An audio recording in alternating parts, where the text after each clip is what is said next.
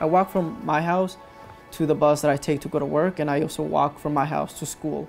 I see a lot of things. I see a lot of things that are wrong with the city. How destroyed the city is, the streets, the housing, kids not going to school. I also see a lot of murals of that young kids that have died because of the violence in the city. I think San Miguel is like the lighthouse that lights a new route in life, that they don't have to go through that cycle of poverty, of hatred, of just like seeing family members die because of violence. San Miguel is a place of opportunity for boys in Newburgh. They come in 5th grade. I think they don't realize how much their lives are going to change from the moment they walk in the door.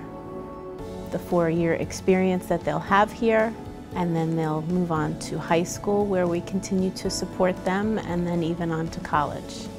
I graduated as a Grandview Scholar from San Miguel, so I was able to attend the Canterbury School in New Milford, Connecticut. It's more than school. They teach you how to be a gentleman, like treat your mother nice. San Miguel changed me. Like, I didn't believe I can do it. They made me believe that I really could do this work. I'm a smart kid. I thought I was dumb.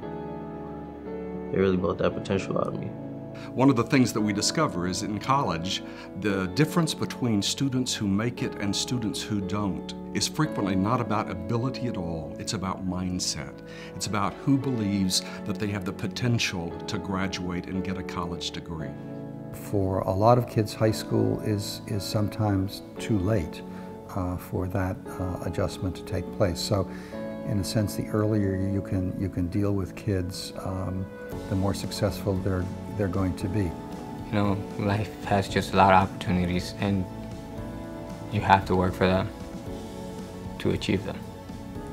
And San Miguel definitely put that into my mind and heart. When you add low expectations after low expectations over a period of time, it becomes harder and harder to change them. So when an institution like San Miguel can intervene in students' lives very early, they have the best chance of setting up the right kind of mindset and developing the right kind of character that will contribute to success. Without San Miguel, my son probably would have been hanging in the street, probably with the wrong people, failing out of school. I've been promoting the school all year. For like 2 years, I've been promoting San Miguel. Bring your children here, please do. You won't regret it. That's all I can say. I would consider San Miguel as like my second home. If I need anything, if I have trouble with work, school, or just need somebody to talk to, or to come here to San Miguel, Father Mark's always happy to help us, to talk with us. So I do feel like San Miguel has grown to be a big part of me. So right now at Fairfield, I'm majoring political science. I start to realize things like what are other ways I could help other people.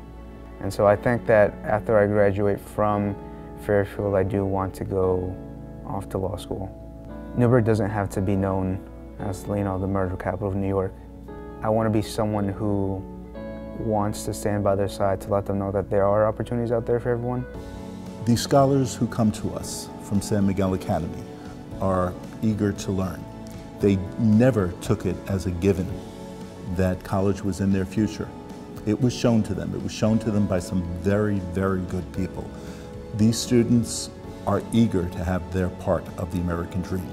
We see a lot of difference between programs that are able to become a part of kids' lives early and programs that only wait till later, and that is, early is always better.